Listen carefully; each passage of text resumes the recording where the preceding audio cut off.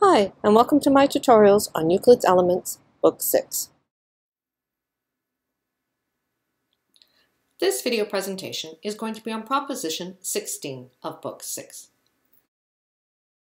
Now, in this proposition, Euclid used the terms extremes and means when referring to an equation that defines proportional. So here we have that AB to CD is equal to E to F, and the extremes of this relationship are the A, B, and F, and the means are the inner parts C, D, and E.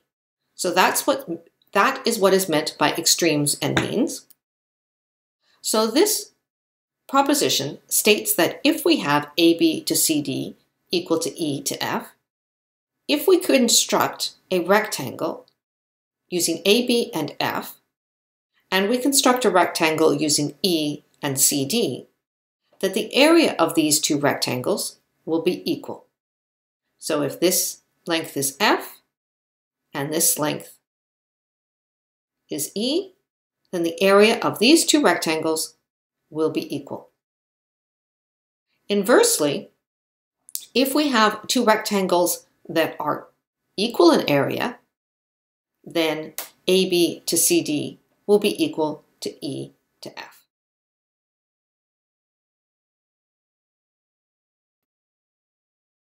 So let's begin the proof. We're going to start off with the relationship that AB is to CD as E is to F. And the first thing we're going to do is we're going to construct a line AG that is equal to F that is perpendicular to AB. We're going to construct a second line CH that is equal to E that is perpendicular to CD. And then we're going to finish these rectangles. So now we have two rectangles, BG and DH. Now, since E is equal to CH and F is equal to AG, we have that AB to CD is equal to CH to AG.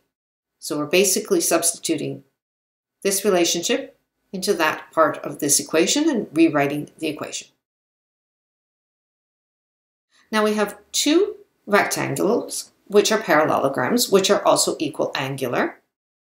And the area, or the sides about these two rectangles, are reciprocally proportional. In other words, AB is to CD as CH is to AG. And if the sides are reciprocally proportional, then the areas are equal. So in other words, the area BG is equal to the rectangle DH. And since BG is equal to DH and BG is equal to AB times F, again because AG is equal to F, and DH is equal to CD times E, again because E is equal to CH. So we have BG is equal to DH, which means that these two relationships also hold true. Thus, AB times F is equal to CD times E.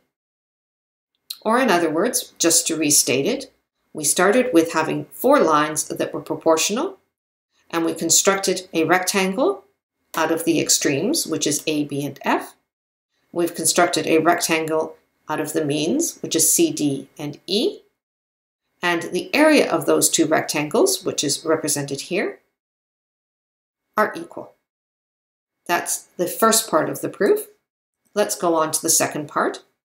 Again, in this case, we are starting with the area of a rectangle formed by A, B, and F is equal to the area of a rectangle formed by C, D, and E. We do the same construction as we did for part 1, such that AG is equal to F and CH is equal to E.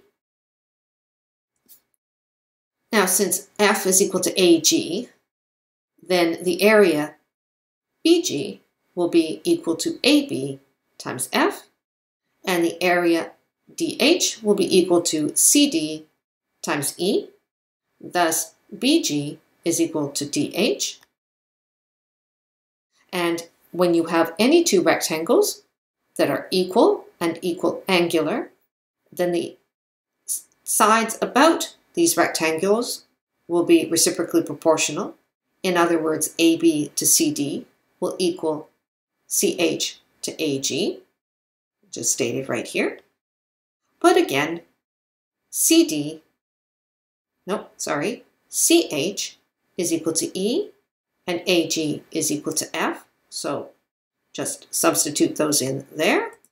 And we have that AB to CD is equal to E to F. So to restate this again, we have two rectangles formed by AB and F, CD and E. And if we're starting with this condition, then the ratio of AB to CD will be equal to the ratio of E to F.